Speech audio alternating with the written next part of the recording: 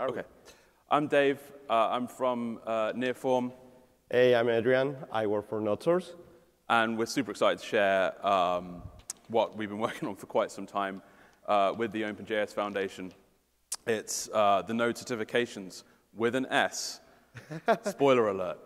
Yeah, we have been working together for a year on this project. Here we have the URL for the certification. You want more information about this talk. You can take a picture if you want. You can visit this link later. So let's start from the beginning. It really takes a community. This was born as a community effort. This was born at the very same conference we are right now. That was in Austin in 2016, where Tracy Hines did the initial kickstart of this project. Here we are seeing some faces of the community involved in this project. So I'm sorry if I'm missing someone there. I promise I will put the picture back if you reach to me later. So yeah, thanks to the community for helping with this. Not only was it a cross-community effort, it also became a cross-organizational effort. And these were the organizations involved. NearForm, the company I'm working with in a technical and authoring capacity. NodeSource provides operational support and reviewing. OpenJS is the leadership coordination and the certifying body. PSI for proctoring, which we're going to get into a little bit more later, and Affordability are the remote exam platform. Yeah. So why a certification and why now? Well, in my opinion, the industry has got to a sort of a maturation point where it has grown over the years to becoming much more involved in larger scale projects. And in the tech industry in general, we have a demand versus availability issue. The demand is high, and the availability can be difficult. So what we need is a kind of an optimization where we can standardize a verification of skill level. And that's what we're doing with these certifications. And it's also about opportunity creation, where we can open doors to allow people to come via other routes than the typical. Because, as I said, there is a demand versus availability issue. So the certification was kicked off, as Adrian said, in 2016 in Austin. And we had a group of people from across the industry. We had NodeSource and NearForm there. There was also, I believe, Walmart, Netflix, GoDaddy. Tierney's nodding. Forgive me if I've forgotten anyone. Tierney was there. Right there in that hat, he was there. Actually, we were, that was the avatar there. Yeah. So, yeah. So in Austin, we decided upon these principles, that the certification should be outcome focused, that it should be framework and library agnostic, that it should support real world practices, that it was problem solving over puzzle solving. So we wanted to try to distill it down to actually solving problems that you would face in everyday life, rather than just technical conundrums. And we also wanted to not care about how it was implemented, just that it solved whatever problem was being presented.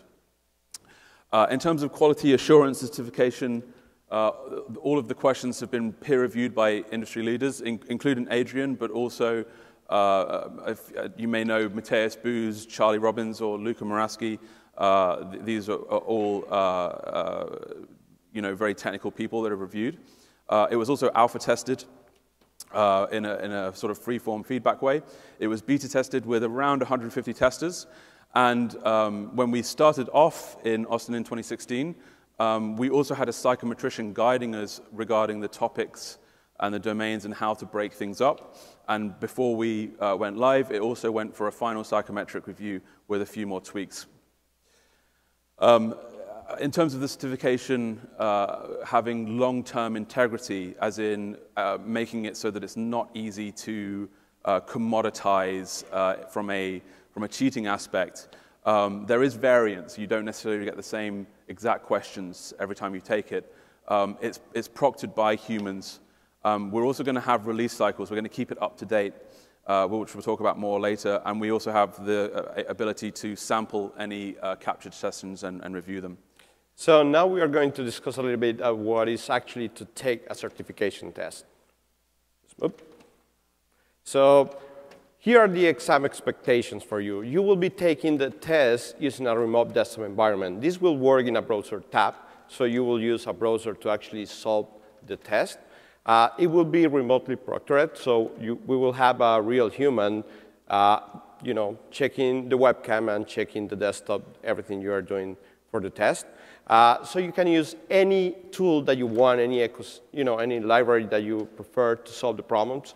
As they already explained, we are checking for the results. We are not checking for the process you will do to accomplish the solution. And you can use any online resource. So you can use the Node documentation wherever you want, but not Stack Overflow or related sites, because we don't want you to be copying and pasting code in the machine. So yeah, you will get resources to remember how to solve anything, but you can copy and paste the code. So this virtual machine, it will be a desktop Linux. It will be Mate. So you have to be a little bit familiar with this. You will have Visual Studio Code and Vim to solve, as a code editors. You will have Postman, so you can check the solution for your RESTful APIs questions. You will have Main Terminal and Visual Studio Code Terminal, and you will have Chrome as the default browser. So here's a screenshot of a machine. This is how it actually looks. At the beginning of the test, you will receive instructions in this initial screen. You will have a timer at the corner, as you can see. You will have 2 hours to solve the test, every test. And yeah, you basically will read all the instructions in this tab, and you will use code or Vim, wherever you prefer, to actually solve this. So let's discuss a little bit about the exams overview.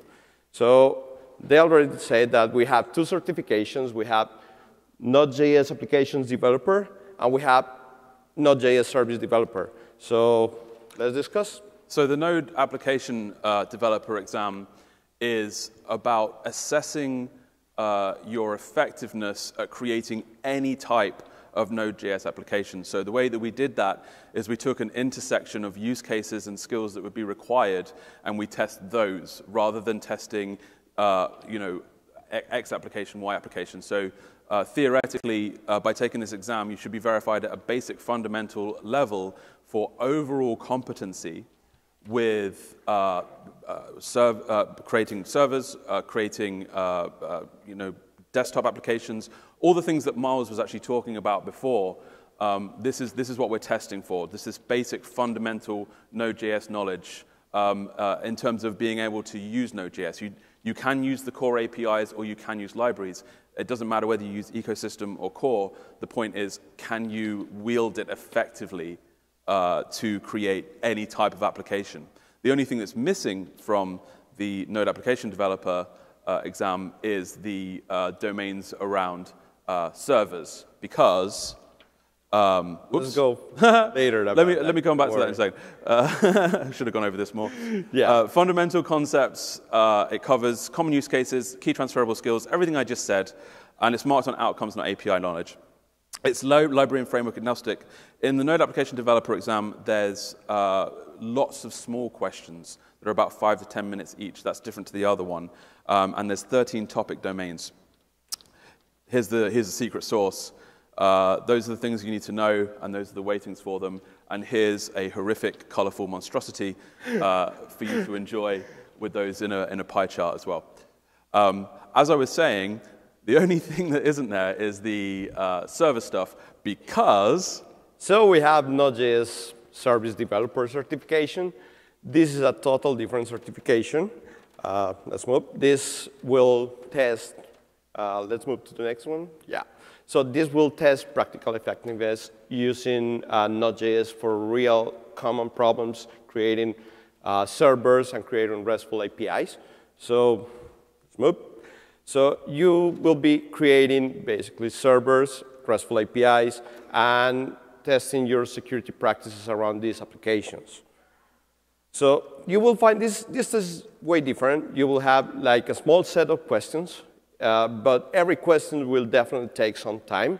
So every question will take you between 15 to 30 minutes. So you definitely need to code like a regular Node.js web application, RESTful API. And you can use whatever you want. We already said that. You can use Express. You can use HTTP Core. You can use Fastify. That, just join the foundation. That's nice. So it's basically two broad domains. We have servers and services, which is 70% of the test, and security practices around this kind of application, that is 30% of the test. So to pass any of these certifications, you will need to score at least 68%. I know it looks a little bit low, but it's tricky. It's actually really complex. You really need preparation for this. You really need to study and be prepared. But don't worry, if you fail to score 68%, we have a free retake. So if you miss it the first time, then the second one, you can actually be familiar with the test and take another chance to pass. So now we come to the issue of pricing. What's it going to cost you? When the certification was first launched in October, so some people might be aware that there was some pushback on the price at that time, which is very fair. The problem with setting a global price, is that socioeconomic status, even in the same country and around the world, they differ. We wanted to do this, as I said earlier, as a door opening exercise, not as a gatekeeping exercise. So the exam price, as it stands, is $300 per exam. Per certification. Per certification, yeah. So in terms of addressing that potential imbalance for some people, that $300 is totally affordable for companies that want to have employees certified. So that's staying for that purpose. But it's not affordable for everyone. When we initially launched certification, Robin wrote a blog post, which you can find here, that was a response to some of the concerns around pricing and how we might be able to address that moving forward. So one of the key ways that the foundation wants to address this moving forward is with scholarships. Specifically, scholarships partnering with other organizations that represent specific groups of people that the foundation can grant sets of scholarships to. In order to do that, we really need for people to start talking to each other. So if you do represent an organization or a group in Canada, in the US, or anywhere around the world, please come talk to me, come talk to Adrian, come talk to Robin. From that blog post, you can find Robin's email. You can email her, because we'd really like to start moving with this and making sure that we can make this available to as many people as possible. The other way... We have another way to actually solve this problem in the immediate term. Right now we have some promotions, and we will be working to create more. Right now, the test, every test, if you want to take one exam, it will cost you just $180. So until tomorrow. Until tomorrow. But here's the good part. So you can pay now, but you can schedule your test in the future. So right now, you can actually pay for the certification at this price and say that you're going to take the test in 2 months. So that will give you 2 months to actually be prepared and take the test. So let's take advantage of this. If you want both certifications right now, it's $210. So it's pretty affordable. Yeah, both exams for that. And as I already said, you can say, I'm going to take this one in 2 months. I'm going to take this one in 3 months, whatever. And you will be able to actually take it.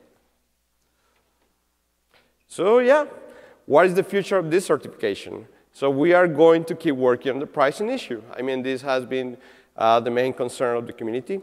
For me, I have to fill in, because I'm from South America, I represent a lot of communities there that can actually afford this price.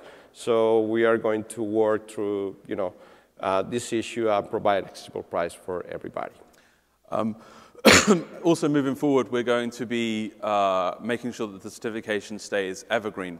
We're going to synchronize it with the Node long-term support schedule. So currently, the certification is against Node 10. In April, Node 10 is going into maintenance, and Node 12 is already the LTS, but will become the remaining LTS.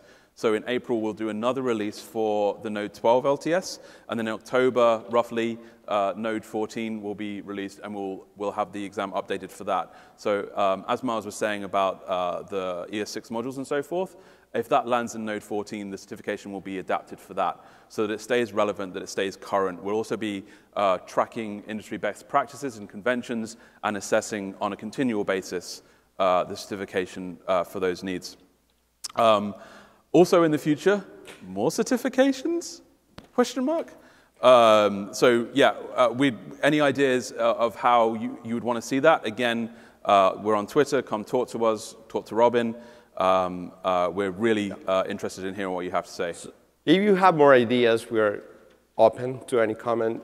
This, as I already said at the beginning of the talk, it takes a community. So if you want to be part of this, please come with ideas. Please come to help us, talk to us. So, and yeah, we are having, if you're interested in being certified, we are having a workshop. They have the information. Well, the information is right here. Right there. It's 2 p.m. later on today, room 541A. Both Adrian and myself will be there. We have NodeSource have set up an environment that's essentially very similar to the exam environment, so you can have a play with it and see how it feels. Here is the URL again. If you want more information, here is, take a picture, visit later, and join us to the workshop that we are doing. If you follow us on Twitter, I tweeted out the slides for this before we started, so if you want to get the slides and see those codes or go over them, find me on Twitter. Yeah. Thank you very much. Thank you very much.